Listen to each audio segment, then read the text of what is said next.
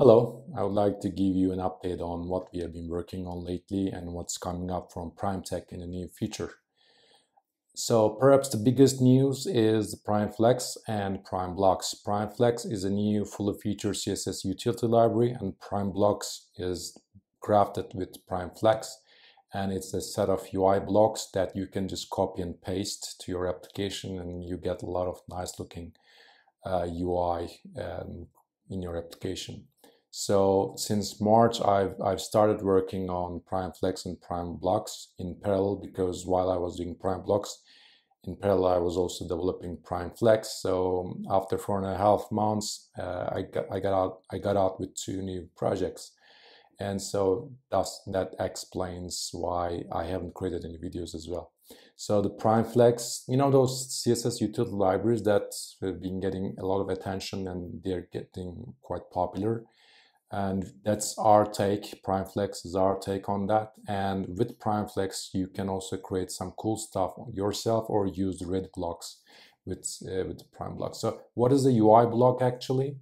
A UI block is a single set of, it's a UI section, like a pricing card, a navbar, a sidebar, a footer, a theme card, user card, whatever you can think of can be a UI block.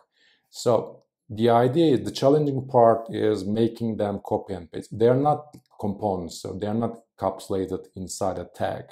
So they're meant to be copy and pasted, and they're meant to be customized easily without overriding CSS, because everything is integrated. So HTML, a UI block consists of an HTML, CSS, but the CSS is not external, it is integrated. So for example, to define, let's say, display block on an element, you just say block or flex, or to use flexbox utilities, you just say justify content center, which resolves to justified content center. So they are quite similar in a way. And we have created classes. They're class-based, right? So we have created classes for commonly used CSS properties like flex, position.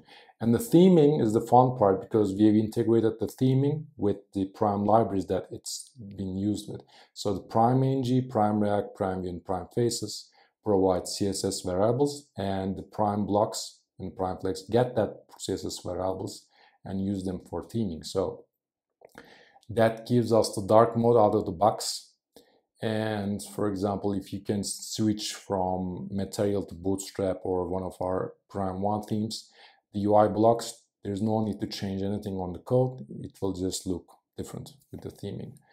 And another challenging part was the interactivity. So, that for a navbar or sidebar or drawer, you need to, add classes, remove them so that you can just open or close a menu. And also when you click on outside of a navbar overlay, you just need to hide it. So that's where for PrimeNG case, we have created a directive called pStyle class. It handles all the enter leave animations. So thanks to the directive approach, it's progressive, so that you can just copy and paste it to your application, and that's it. You can just start using blocks. And actually, to test PrimeBlocks, what can we do with it? I've created a couple of samples, 2 dashboards, 1 landing page, another settings page, a detailed screen page, a lot of pages. So you can go out and check the PrimeBlocks web page and to see what you can do with it. So the PrimeFlex is out, and PrimeBlocks is out as well. For the component libraries, we have a lot of, also in parallel, while I was working on PrimeFlex and PrimeBlocks, our team at PrimeTek worked on improving the Prime UI libraries. So we have new components like speed dial, where you click a floating button and some actions are displayed around it. Something like you can see on Android devices. We have the dock. Dock is like the widget from the Mac OS X. And some new components are available in PrimeReact that were not available before, like Block UI and Terminal. And we have done a lot of work. Actually, I've personally worked on it myself. So for scrollable tables in Prime libraries, we were using multiple tables, which is like a pain.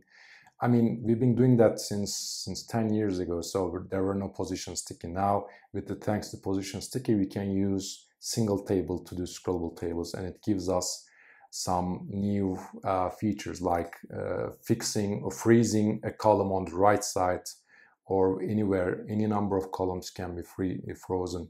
And for, let's say, scrollable row groups are now looking much better because each row group header can be displayed on top of each other during scrolling.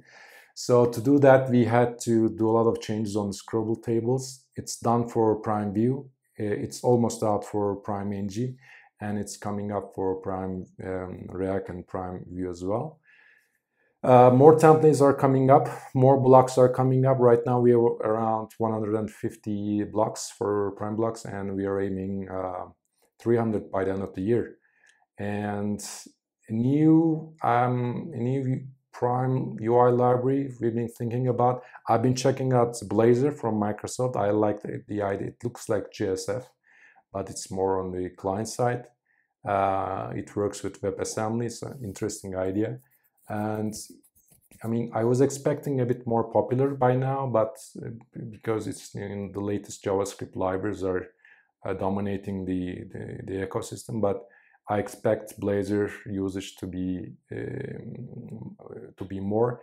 And we had the Java library, the powerful Prime faces, and we have never done anything for .NET. So Blazor sounds like a good opportunity.